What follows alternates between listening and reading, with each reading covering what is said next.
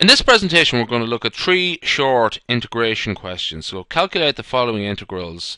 First off, I'm just going to remark upon how we will calculate these integrals. So the integral of x to the power of n with respect to x dx is equal to x to the power of n plus 1 all over n plus 1.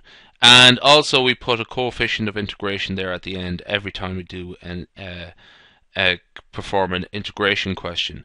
Now, the first thing we are going to do is this one here, and we have some coefficients there before them as well. So just as sort of how we would handle a coefficient, let's say k to the x, where k is a coefficient like 8, 3, and minus 6 or so on, we actually just pre-multiply it. We don't actually have to do anything with it.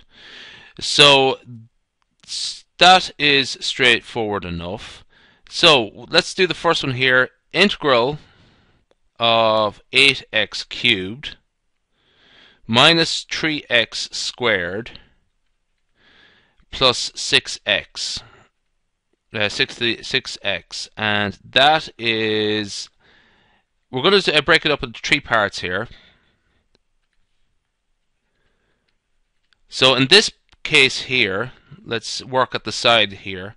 So in this case here, k is equal to 8, and we have n is equal to 3, and therefore n plus 1 is going to equal to 4. Okay, so the integral of that part is, we'll write it down here at the bottom, that is 8 x to the power of n plus 4, or n plus 1, that's 8 to the x plus 4. Divide that by 4. Okay. The next thing we're going to do is minus 3x squared. We can actually just leave out the minus as a separate calculation. We'll just leave that out there. And so that is equal to, here in this case, k is equal to 3, k is a constant, x is equal to 2, or sorry, n is equal to 2, and n plus 1 is equal to 3. So in this case, what we have here is 3 times x to the power of 3 divided by 3. And finally, x to the power 6 times x. This last case, k is equal to 6, n is equal to 1, and n plus 1 is equal to 2. So here we have plus 6 times x squared all over 2. Now, remember I said something about the coefficient of integration. We can actually just, when we're doing multiple integrations like this, we can actually only have to put in 1 at the end. So I'm going to put in plus c here at the end. And okay, so we have to simplify these first off. So 8 divided by 4 is 2. So we have 2 to the power of 2x to the power of 4. Minus 3 divided by 3 is minus x cubed. The 3's cancel out. And 6 divided by 2, that's just 3. So 3x squared plus c. So that there is the answer to the first one. Okay. So the next thing we are going to do is the second one here now. We'll go to a new slide here. What we have here is definite integral. It's very similar to the last one, except we have these limits here, 0 and 3. So that means we evaluated at both the integral at both 0 and 3 and then find the difference. So just quickly, let's do this first off.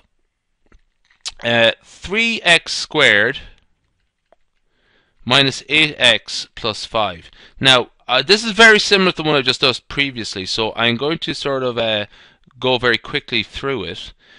Just to remark, though, that so 3x squared, we actually found that already to be equal to x cubed. Okay, so that's equal to x cubed. That we actually just done that one the last time. Minus 8x, well, we can actually just write that as minus 4x cubed. And again, let's just have a look at that there, just to sort of be clear about it. K is equal to 8, n is equal to 1, n plus 1 is equal to 2, and so k times x to the n plus 1 all over n plus 1, that is equal to 8 divided by 2 by x to the power of x squared, and the 8 divided by 2 is 4.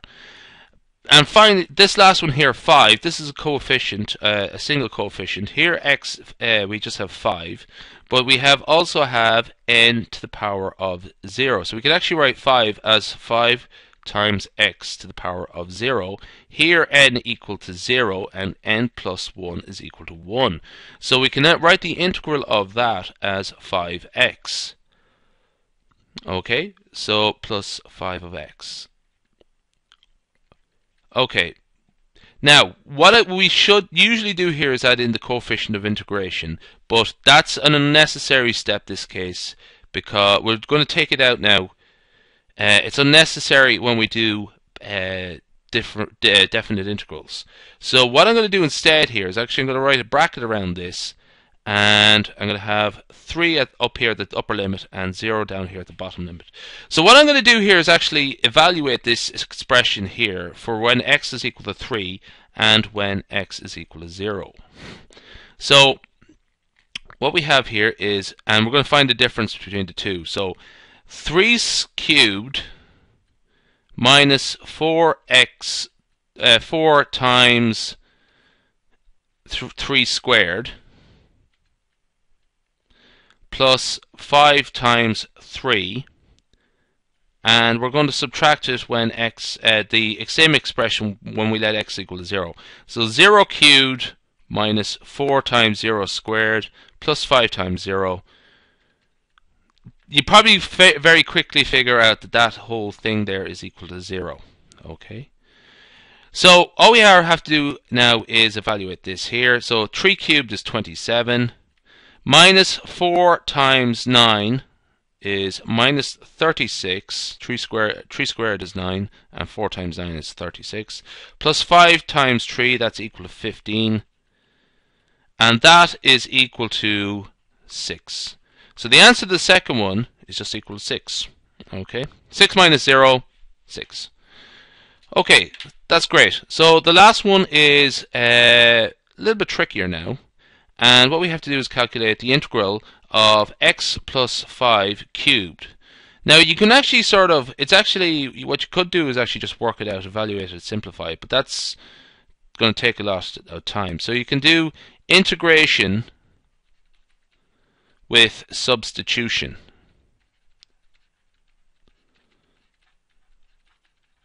Okay, so what we're going to do is let u equal to x plus 5. So first off, what we have to do is differentiate both of them, because we have an expression here dx, but we need an expression now in du, or we need to find du. So du, so we have to do a little bit of differentiation here. Du dx is equal to 1. Okay, so du is equal to dx if we just rearrange that expression, multiply both sides by d of x. Okay, dx. So what we can actually say is this, that when we let u equal to x plus 5, actually that make that look more like an x, put it there like that.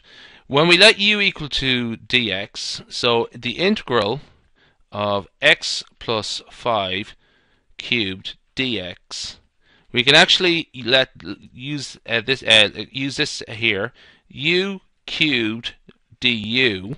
Okay, now u cubed to the with respect to du, that's equal to u to the power of 4 divided by 4. That's just using the rule we've seen previously. Now we can let x plus 5 back into the expression. So the integral is x plus 5 to the power of 4 all over 4. Now this is not a definite integral. Not a definite integral. So here we put back in the coefficient, the unknown coefficient, the coefficient of integration. So we put back in plus c there. Alright, and that ends the presentation.